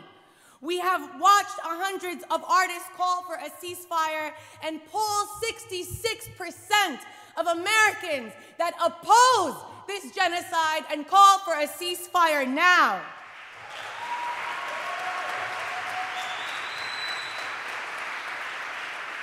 That number keeps growing, that number keeps growing, and as your comrade, I want to ask you and remind you that as we fight on, to be vigilant because repression is growing. To remind you that in our vigilance, we can protect ourselves. We need not cower.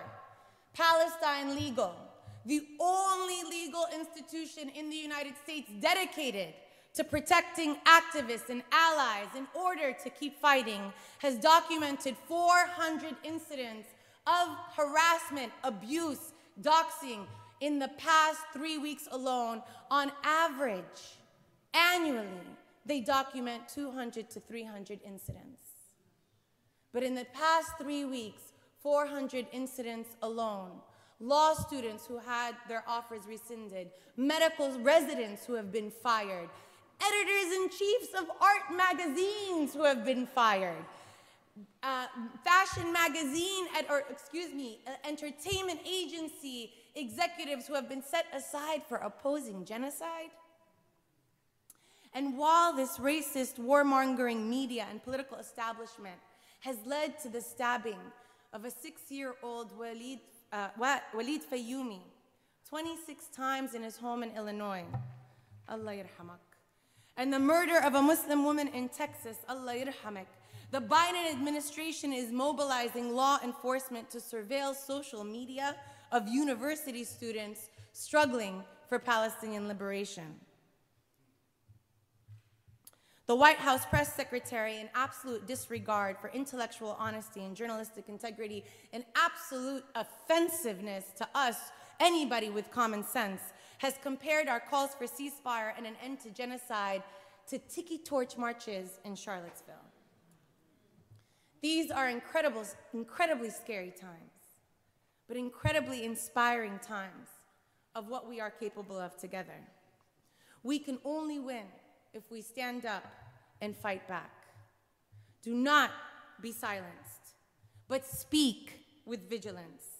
And here, if I can humbly ask for your support to donate to Palestine Legal. For those who have not had the heart, the will, the opportunity, the ability to speak up, donate to Palestine Legal.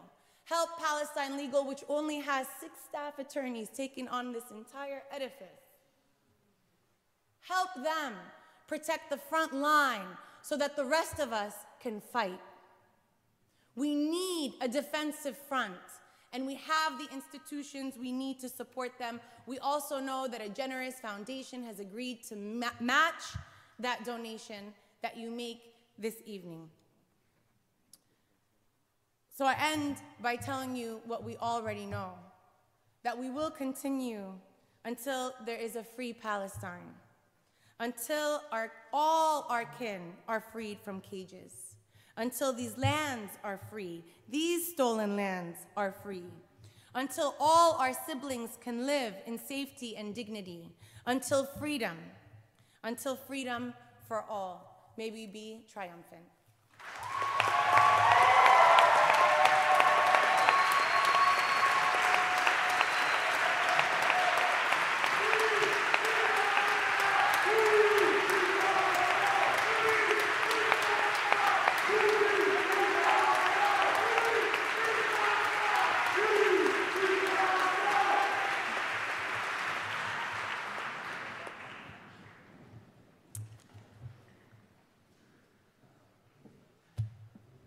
Donate to Palestine Legal.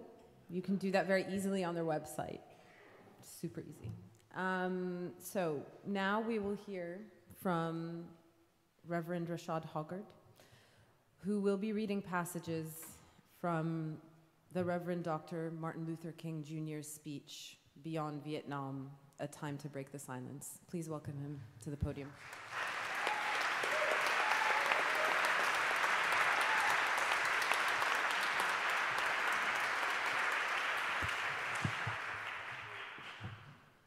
My sisters and brothers, all in the struggle for human life and dignity, peace be with you. An excerpt from our universal prophet for justice and for freedom and liberation.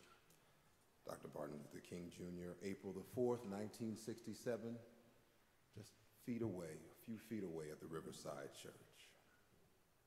Over the past 2 years, as I have moved to break the betrayal of my own silence and to speak from the burning of my own heart, as I have called for radical departures from the destruction of Vietnam, many persons have questioned me about the wisdom of my path. And at the heart of their concerns, this query has often loomed large and loud. Why are you speaking about the war, Dr. King? Why are you joining the voices of dissent? Peace and civil rights don't mix. They say, aren't you hurting the cause of your own people? They ask. And when I hear them, though I often understand the source of their concern, I am nevertheless greatly saddened, for such questions mean that the inquirers have not really known me, my commitment, or my calling. Indeed, their questions suggest that they do not know the world in which they live. In light of such tragic misunderstanding, I deem it a signal of importance to try to state clearly, and I trust concisely, why I believe that the path from Dexter Avenue Baptist Church, the church in Montgomery, Alabama, where I began my pastorate, leads clearly to this sanctuary tonight. I come to this platform tonight to make a passionate plea about my beloved nation. This speech is not addressed to Hanoi or to the National Liberation Front. It is not addressed to China or to Russia, nor is it an attempt to overlook the ambiguity of the total situation and need for a collective solution to the tragedy of Vietnam. Neither is it an attempt to make North Vietnam or the National Liberation Front a virtue, nor should we overlook the role they must play in the successful resolution of the problem. While they both may have justifiable reasons to be suspicious of the good faith of the United States, life and history give eloquent testimony to the fact that their conflicts are never resolved without trustful give and take on both sides. Tonight, I wish not only to speak for Hanoi and the National Liberation Front, but rather to my fellow Americans. After the French were defeated, it looked as if independence and land reform would come again through the Geneva Agreement. But instead, there came the United States, determined that Hanoi should not unify the temporarily divided nation, and the peasants watched again as we supported one of the most vicious modern dictators, our own chosen men. Per diem. The peasants watched and cringed as diem ruthlessly rooted out all opposition, landlords, and refused even to discuss reunification with the North.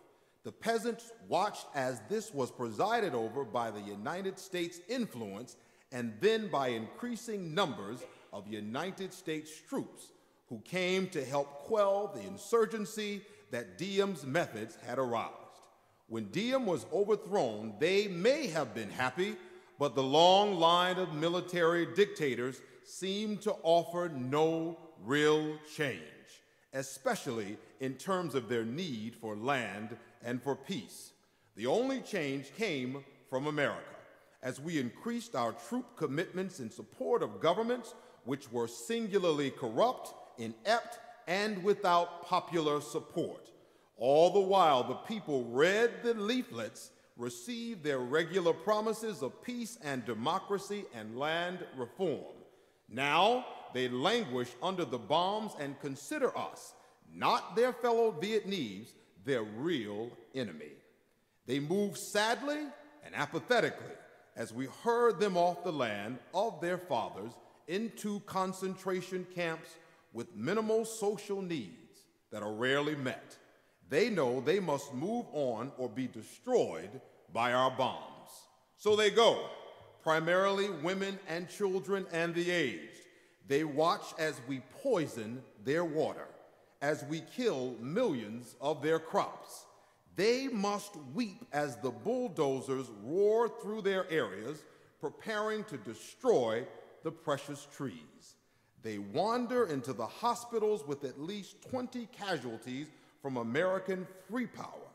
So far, we may have killed 1 million of them, mostly children.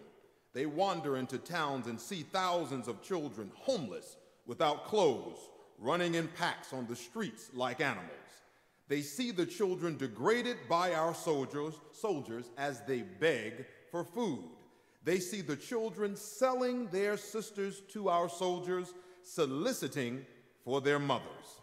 What do the peasants think as we ally ourselves with the landlords and we refuse to put an action into our many words concerning land reform?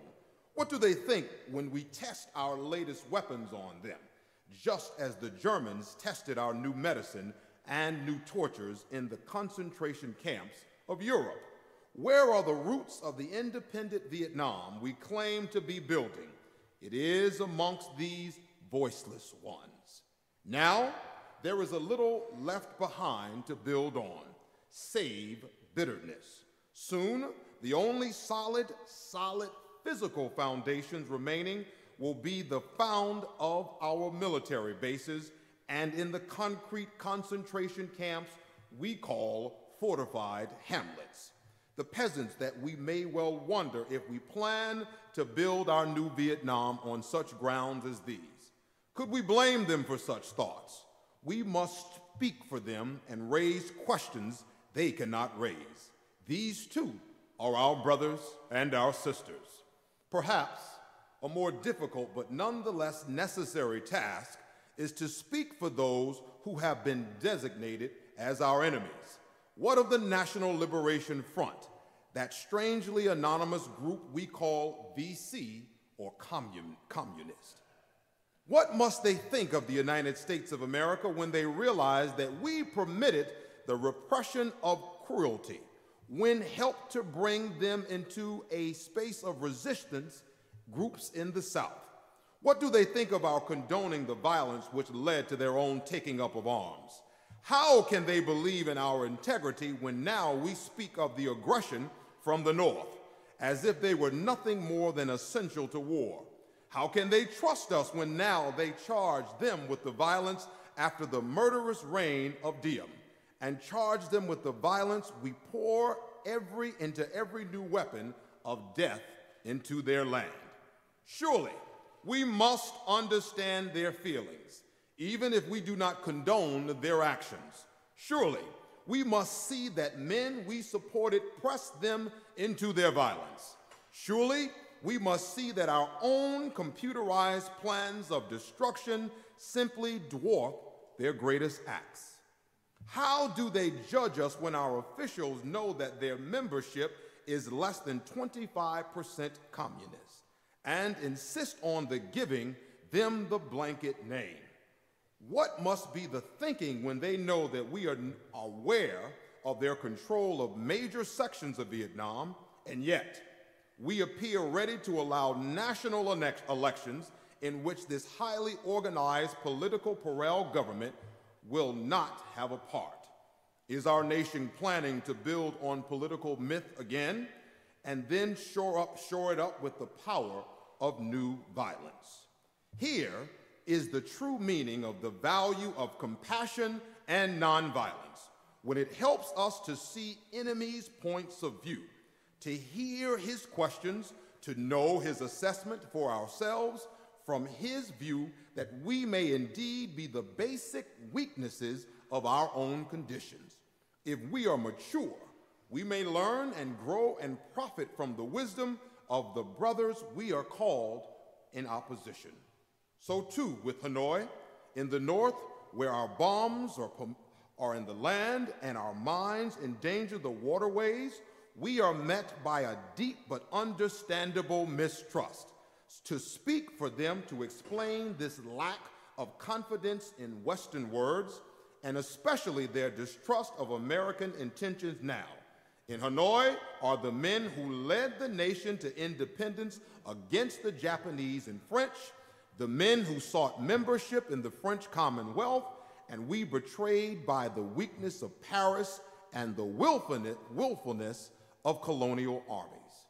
If it was they who led a second struggle against French domination at tremendous cost, then they were persuaded to give up the land they controlled between the 13th and 17th parallel as temporary measures at Geneva. After 1954, they watched us conspire to Diem to prevent elections which they could have surely brought to Ho Chi Minh to power over a united Vietnam, and they realized they had been betrayed again when asked what do they need to do to not leap and negotiate these things that must be remembered. Somehow this madness must cease. We must stop now. I speak as a child of God and brother to the suffering of Vietnam. I speak for those whose land is being laid waste, whose homes are being destroyed, whose culture is being subverted. I speak for the poor of America who are paying the double price of smashed hopes at home and death and corruption in Vietnam. I speak as a citizen of the world, for the world as it stands aghast at the path we have taken. I speak as the one who loves America to the leaders of our own nation. The great initiative in this war is ours. The initiative to stop must be ours as well. It is with such activity in mind, in the words of the late John F. Kennedy, that come back to haunt us. 5 years ago, he said, "Those who make peaceful revolution impossible will make violent revolution inevitable."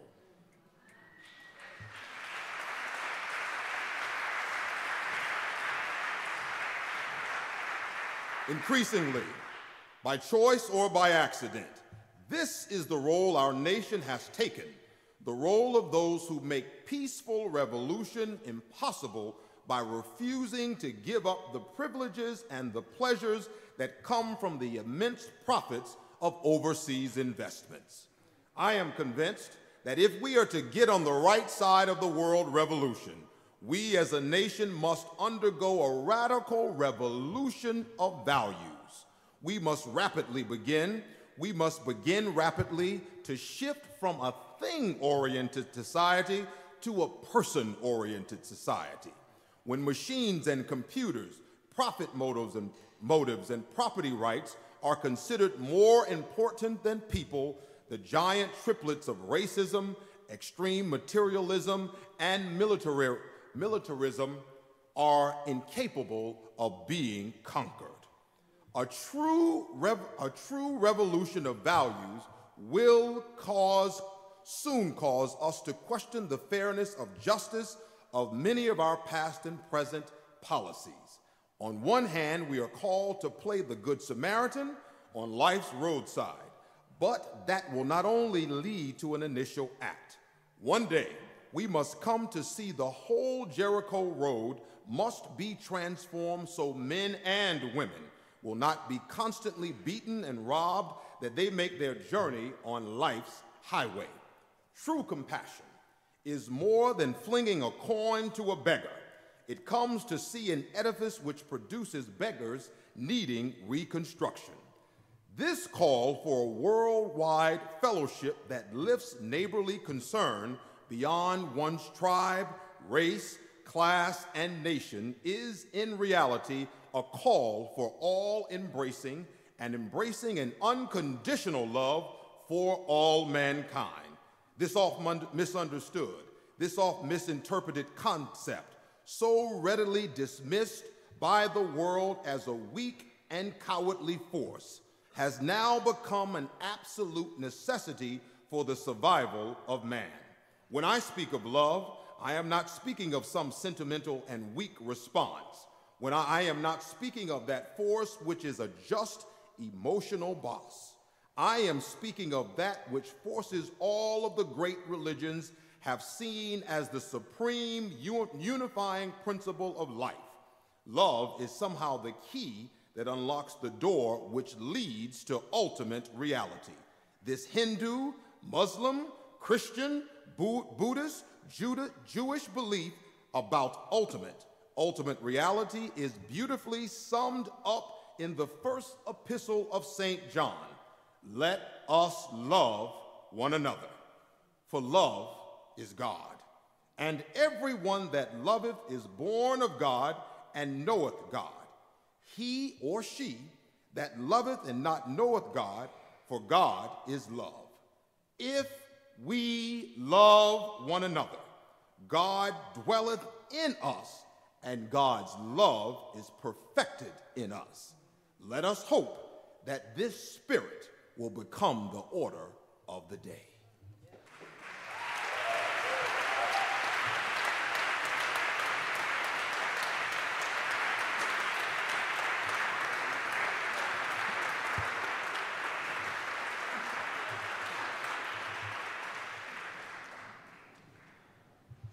Thank you, Reverend.